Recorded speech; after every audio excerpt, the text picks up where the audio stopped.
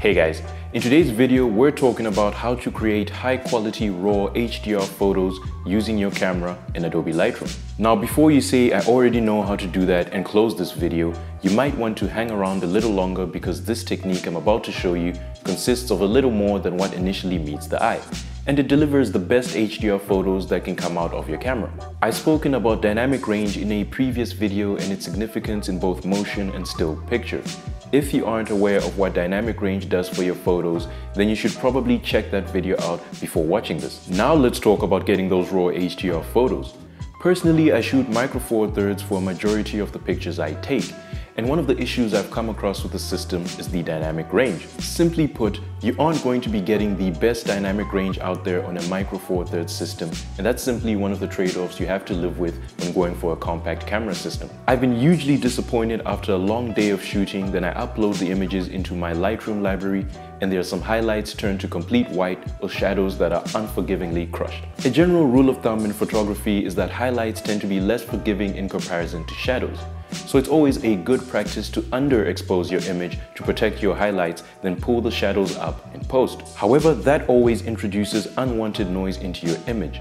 But it's better than having highlights that have turned to complete white, which leaves them pretty much unrecoverable. The problem lies in that I always find myself stuck between trying to protect my highlights, but still trying really hard to get reasonable exposure in those shadows.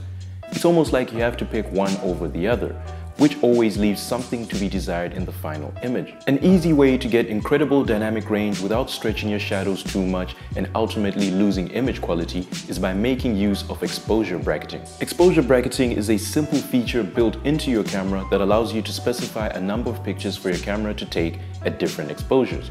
So for example, 3 pictures with a difference of 1 exposure value between each, which can be used for HDR in post. It's a very useful feature that almost every camera with manual controls has, but it's also one that is underused and rarely taken advantage of. So I'm going to jump into Lightroom now and run you through the entire process. Before you shoot, you want to figure out what exposure bracketing you're going to use.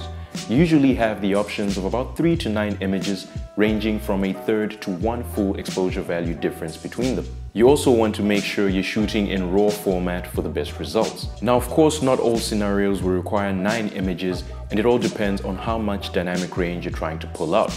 The most challenging situations will most likely require as many images as your camera can manage, and preferably the largest EV difference between them. So we're in Lightroom now, and I've already imported my images. This is a picture I took of my backyard from indoors, and you can see that it's quite a tricky shot to expose. I used 9-shot exposure bracketing at 1 EV difference in this demonstration. Now, if we expose only for the highlights, this is what the image will look like.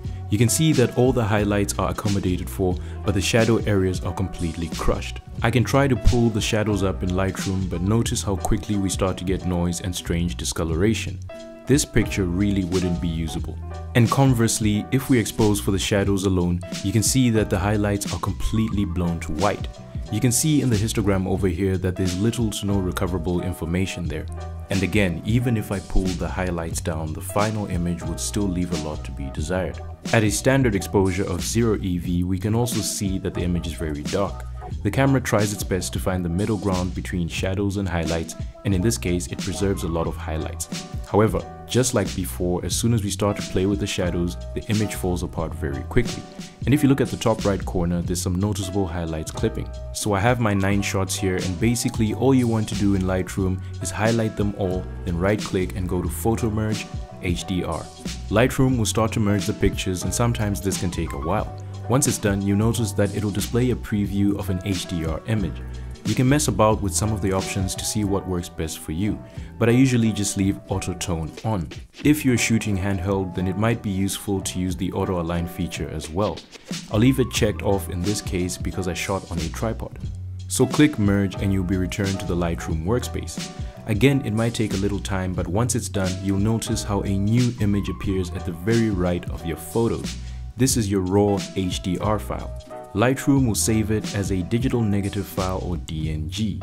If you right click on it and go to show in Finder, we can see here that each of our bracketed shots were about 20 megabytes in size. Our HDR file, on the other hand, has a size of 82 megabytes, so a whole lot of data is preserved for you to work with. Back in Lightroom, from here onwards, you simply just have to touch up on your photo just like you do any other image until you get the desired outcome, and you're done. The final image is definitely better than using a single shot. I can make out the writing on the Manfrotto bag on the floor, and I can even make out the colors on the tripod.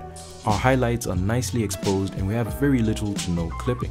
So there you have it, folks. That is how you can create high quality HDR RAW files using Adobe Lightroom and exposure bracketing. Now you could argue that why not just use your camera's built-in HDR function. However, in a lot of the cases, built-in HDR modes on cameras deliver the images in JPEG, which give you limited latitude to work with in post. You also don't have control on how much dynamic range you want or how little of it. It's a mode that generally cannot be used on a professional level because of how unpredictable it can be. Thanks for watching, and I hope that this video has been useful to you. Please leave a like or a comment, and don't forget to hit that subscribe button as well as turn on notifications for more videos like this. Catch you folks in the next one.